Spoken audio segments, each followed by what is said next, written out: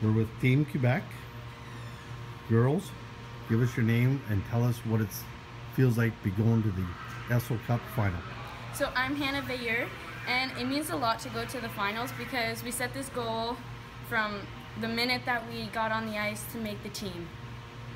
Well, once we made the team, and it was our goal since the beginning.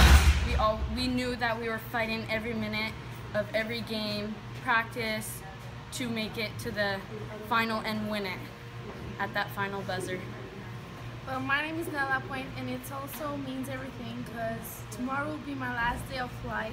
I'm finishing hockey after 10 years, and even if we lose or if we win, I will be happy of doing all the stuff we did to be here today, and we worked very hard for that. So we're very excited about that, and we're very happy to be there and to be shows on TVs and everything. So that's it. Thank you, girls, and good luck tomorrow. Thank you.